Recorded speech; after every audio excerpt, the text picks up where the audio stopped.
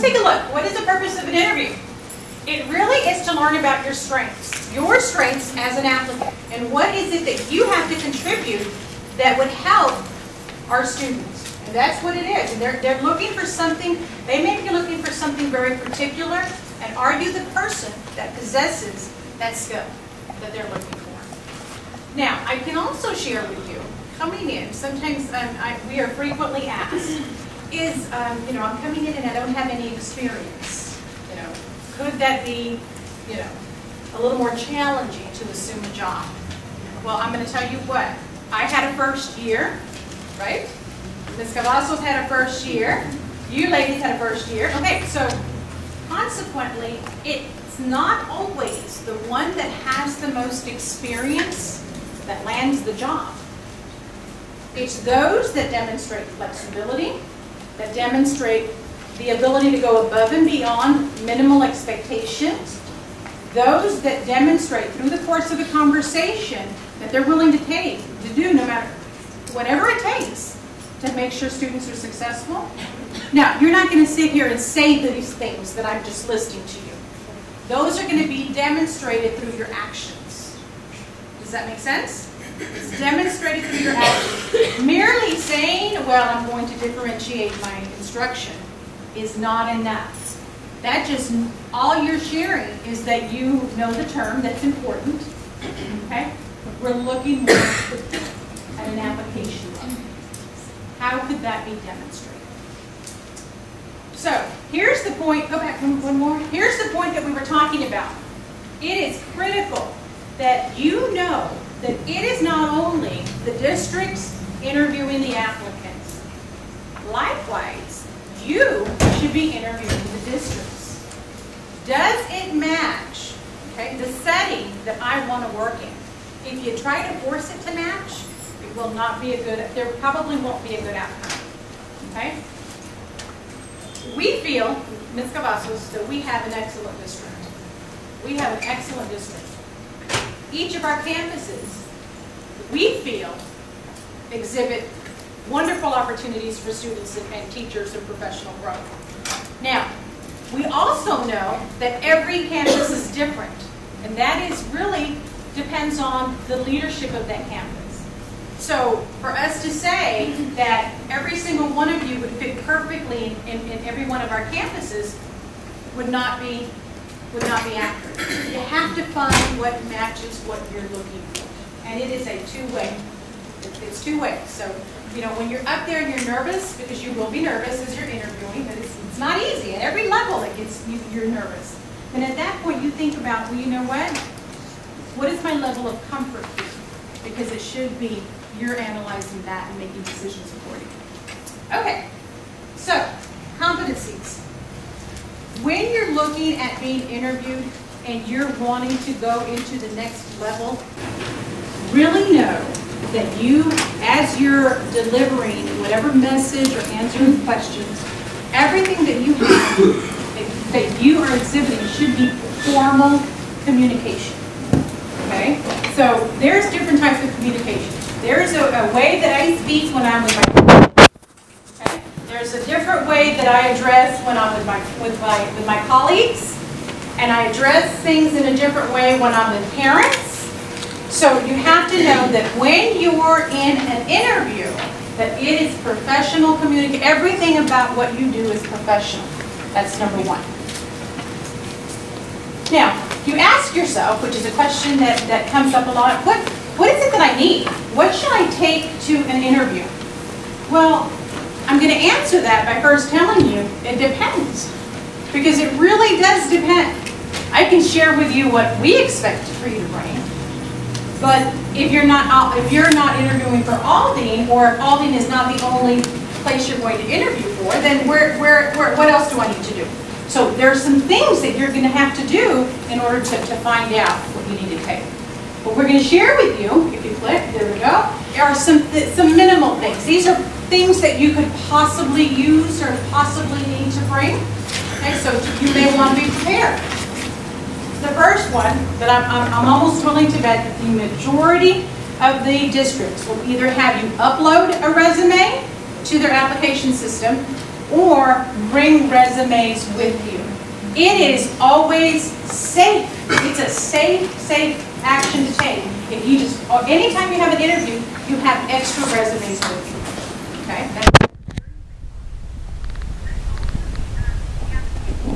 Some may say, if we have it online, we're done. Some may ask you to bring it in. Test scores and certification. So we're going to kind of talk a little bit about each one. Now, first of all is the resume. Now, with the resume, I'm not going to get into specific details about the components and what it should include, because you should have resources available that you can utilize. And we strongly encourage you to do so. Now, we may look at things, the design. If your design is not reader-friendly, okay, and a person has to really struggle to understand what the content that's included, well, then that's not really going to help, okay? Because I can tell you, we sift through thousands of applications, okay? So you want to make it easy for anyone to understand and what you have, what experiences you have, and those types of things. You also want to look at the format, making sure that you're consistent with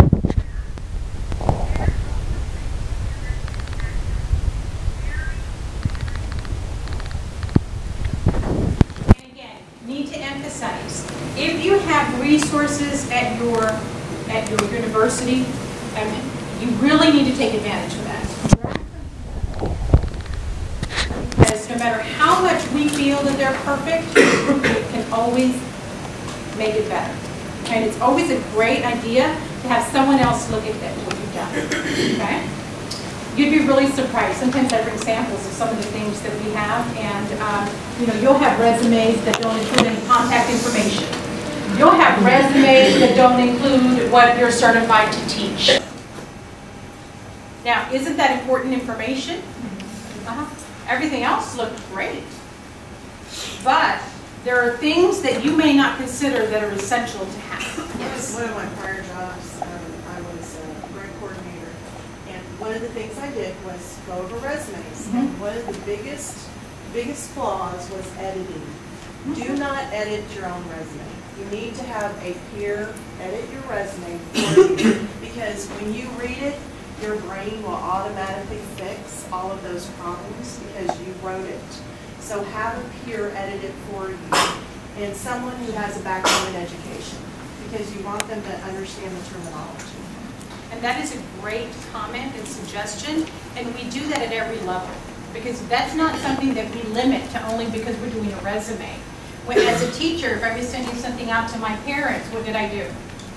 I wrote it, and then I had my neighbor read it, proofread it to make sure it was accurate. You do that at every level, whether you're a teacher, an assistant principal, a principal, at every level. It's always a good practice to have someone give you feedback on your work. Okay, it's also very important, equally important, are the cover letters. Cover letters. Now, I caution you to really pay close attention to the content of your cover letter. Ms. Cavazos will tell you, how many times have we received a cover letter saying now, you know what district we're from? You know what district we're from? Albany. Okay. So it would be quite interesting to receive a cover letter that says, I am interested in seeking a professional position in A-Lake. Okay?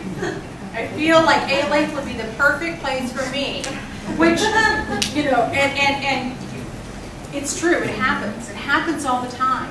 And I know that individual, because we promote you to take risks. We promote you to go out and interview with multiple districts, because that's how you're going to find the perfect fit for you. Who's going to help me develop as a teacher and get me to where I need to be. And so that is important. But at the same time, you need to be cautious with what you do, because sometimes we get into such a routine, minor mistakes like that. I can tell you, do you think that those people are employed with Albany? Oh, no. Yes, so it could be the same going the other way around, so you just have to be very cautious. And make sure that it's accurate again, and, we're in the application part. So now that we're looking at the applications, most of the districts have moved to an online system. and you have access to their applications there. Now, it is important to read what the requirements are prior to completing an application, but I can share with you that most districts will probably want to make sure that you are certified. You're in your last semester, but those are things that require a little more investment in time on your part. So having a resume with you as you're completing that and being cautious and not rush through. If there are essay type questions for you, then we certainly encourage you to go to Word, type it up, be thoughtful about your response, be precise and concise, make sure you have it's formal writing, that you are able to deliver the message that you want to deliver, and more importantly, have somebody take a look at it. Because even though you run spell check through Microsoft, do errors still happen? Absolutely. Okay, so the same thing applies. Check your grammar. Now, when you are looking for someone to hire you, when we recommend that you include those individuals, in our district we require them, which would be the university supervisor, your supervising teacher, and your principal. Those three individuals are very important individuals that have had an opportunity to see you teach, to see you at your best. So those are three that really you should consider adding to your application if you're going to any other district and they don't require it. Okay? Having a recommendation from the principal, your cooperating teacher, a university supervisor is very powerful. It's very powerful. Okay?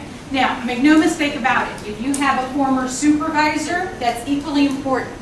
Okay? Because that way we'll be able to see what are your work ethics. Okay? What are they able to share? Even though it's not specific to our field, what can they share? Sometimes that's the case. There's a question about. Oh, yes. I'm sorry. What if your principal is like retiring this year? You could still use the resignation fund? That is a great question. What if your principal is retiring this year? This is why it's key, okay, because if they're on, it's key to have everything taken care of early. Because you can already list them as a reference and they will already have the feedback. Once they provide the feedback, even if they are ones that are retire, resign, you assume a different position, that will still stay on file and be linked to your application. Okay? Plan B, and I'm going to tell you, if you go and ask for a letter of recommendation, that requires a little more time and effort, okay, versus what you'll find in the applications at the district levels, which is more of a Likert scale type study where they're actually evaluating based on some sort of scale system. So with that said, those get completed a lot faster.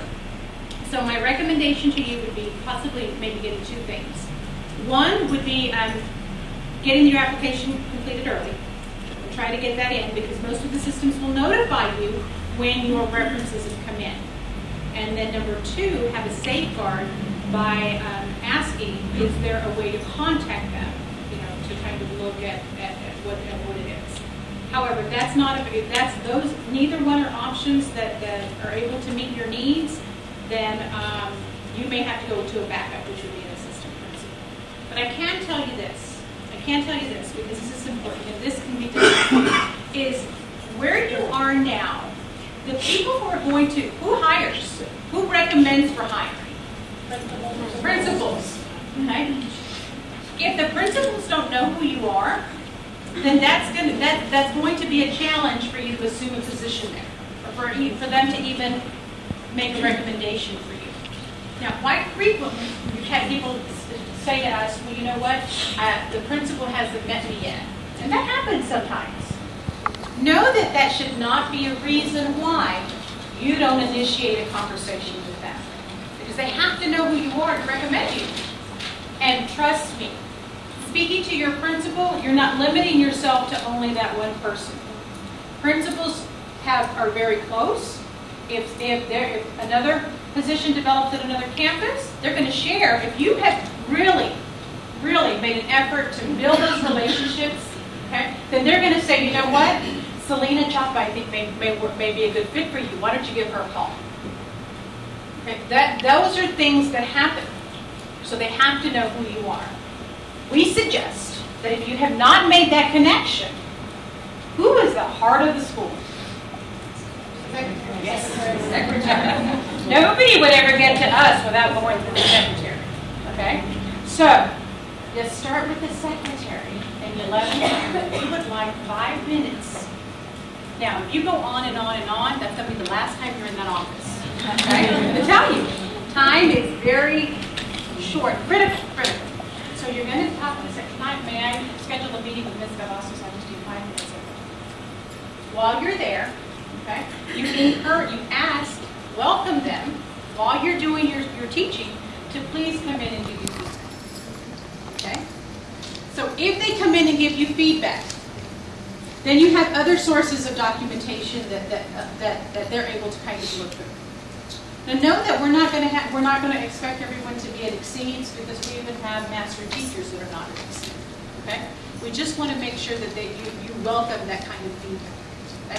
That demonstrates a lot on your part. So that's very, very important.